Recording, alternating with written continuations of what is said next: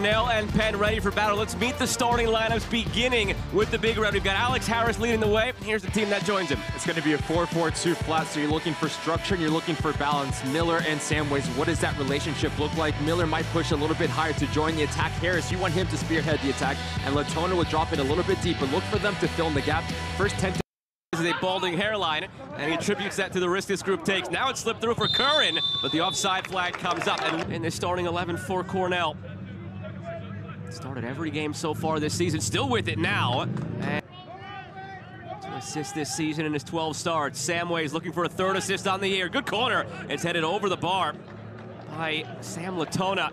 Dropped into a dangerous spot. No room through the traffic for Philip Falcon to get to it. Flawless in for Liam May. May looking over the top for Harris. It's knotted down. Here's Harris on the volley. It's blocked.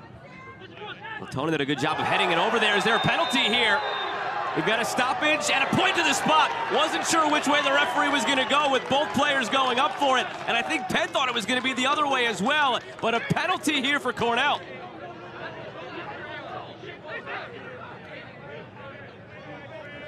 It starts with the really clever movement at the last second from player in the midseason rankings by Top Drawer Soccer. A chance for a dozen, and he has it. Cornell leads 1-0 at home on a day where potentially the Ivy League regular season title could be decided. The Big Red with a big start.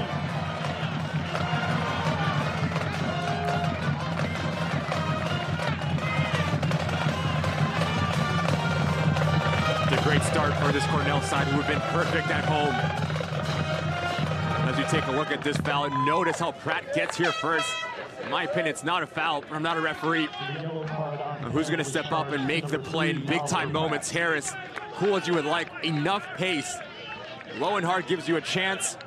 Falcon cannot get down to his right-hand side quick enough. Venom, 12th goal in the season. Wrap things up the opening weekend of November. Coming off his line here is Ryan. Gets it from Doe. Sakalowski cutting in, weaving through. Have to be careful here. Yellow. Here's Doe. Doe getting in line, and it ends up in the arms of Fried. As far as Doe, a lot of space here for Doe. Floats it centrally, and it's a tough one for Friedberg. He had a player crashing, but he deals with it in the end. You pull it a little bit more away from Friedberg to give your players a chance to run onto it. The senior, goal and assist on the season. Now another look here for Cornell. It's a dart right at the keeper, Philip Falcon, knuckling on the way in, but he makes the stop. Fantastic strike here from Samways. Nice pocket of space, about 20 to 25.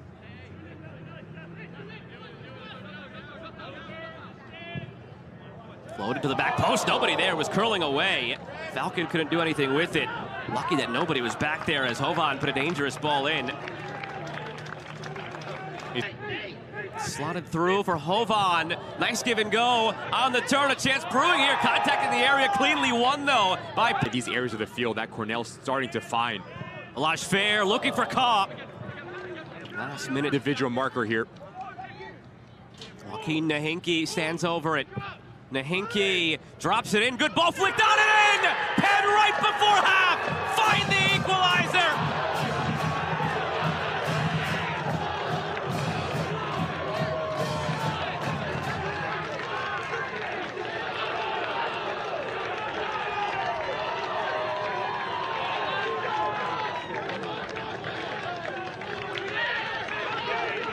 Talked about the importance of set pieces, especially when you're not creating through the run of play. Fantastic ball in from Nahinki.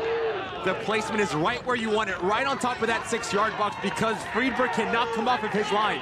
But give credit to Connor Dawson. He just wants it more. Goal side of the individual marker does not need to hit it hard, just simply redirect it and guide it into that far post. PNU. With Ricky Lopez Espin, I'm Joe Malfa.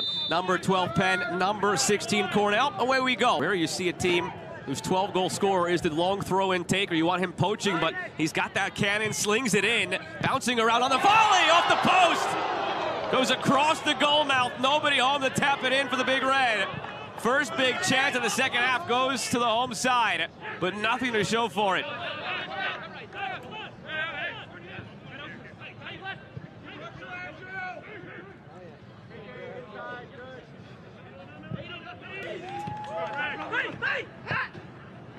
Over the top, in behind for Wagner. Friedberg off his line. Push to the end line. Corner won by Penn. Jack Wagner. Harris cutting, lays it off. Dodging at the edge of the area here was Coble, but he ends up skying it. Today's featured final third right now, Cornell. May.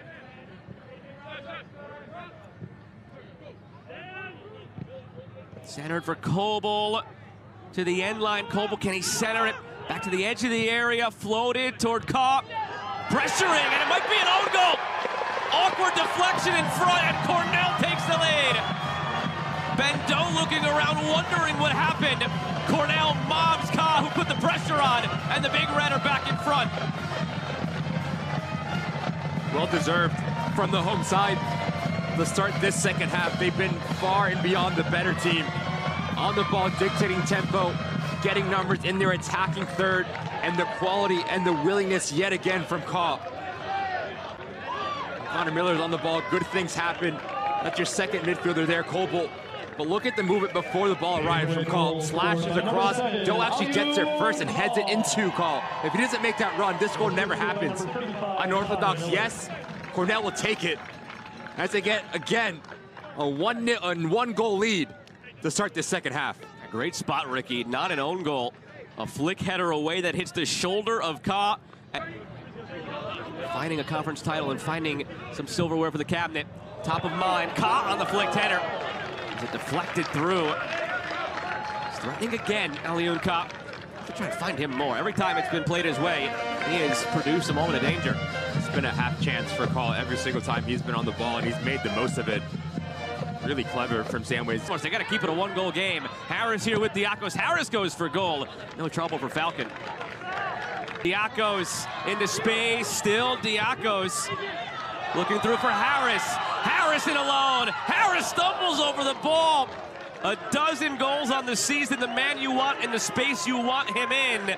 But he trips at the last moment. And it completely came undone. I know that he was testing out a mummy costume for Halloween in a couple of weeks. Yeah, your Halloween costume set? Still a secret. Still a secret. You asked me that last time we were on the air together. It's a secret. It's going to be unveiled on Halloween. Secrets don't make friends, Joe. Oh, he's got a lot of work to do here. There is the trainer over on the bench who right now is just like, oh, here we go again. I gotta figure this one out. Either that or Gaffney's going to say. Final third. Jeremiah from the corner. And the four-man wall. This is a three-man wall. It is Kaeli again, chipping it toward the back post. He's surprised there, Ricky, for Curran. Curran stepped on the ball. Korzenowski picks it up. Still Korzenowski eyeing goal. Korzenowski goes for goal, but it's an easy dribbler for Friedberg. Not the third time that Korzenowski just takes that extra touch. What that does, that allows Cornell to get into best long throws on the other end. Both these teams are going to treat those throws almost like corners, essentially. Sokolowski chips it in. Korzenowski, quiet all day, springs to life. His 10th goal of the season. We're level again.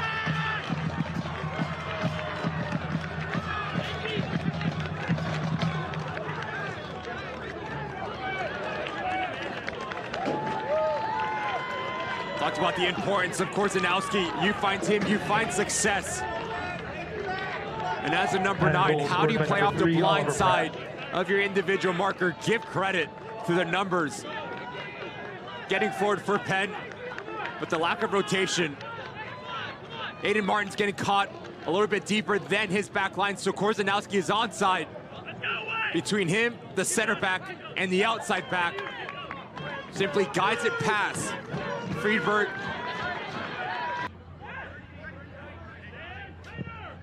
Service from Miller. Still loose. Diakos waiting. Diakos volley. It's blocked from Pratt. Did a good job of keeping the hands down. Seemed like it was going wide anyway.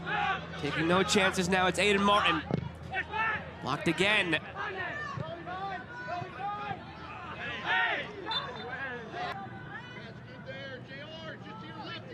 A missile from Pratt. Edge of the 6, flicked on. Still loose in front. Pumped home! It is Curran off the bench in this second half. Penn leads for the first time today.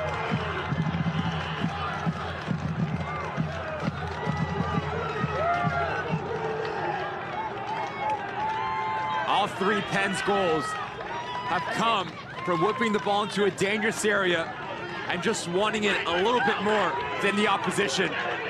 Not the initial challenge, not the secondary ball, but it's the third action that this ball does end up in the back of the net. Every single player in a Cornell jersey gets caught ball watching. Too pedestrian-like.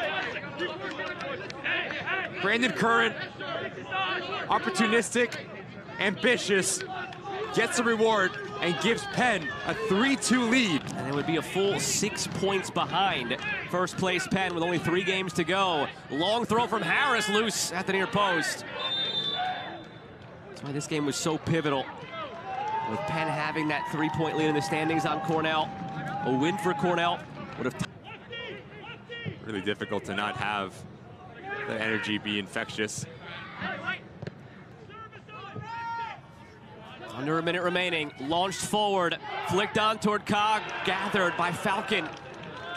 In no hurry to get it back into play. Forward, Johnson does, toward Harris and Kopp, and a foul called against Kopp. That will see this one to the finish line. Penn comes on the road, they come from behind twice, and they knock off number 16 Cornell. See what it means to this Penn side. The grit, the personality, the fight. To go down not once but twice, to find a way, and a massive 3 points in the back pocket for Brian Gill, exactly what they need, and they stay at the top of the Ivy League standings. Cornell in fourth, they'd still be in the Ivy League tournament. Penn controls destiny now.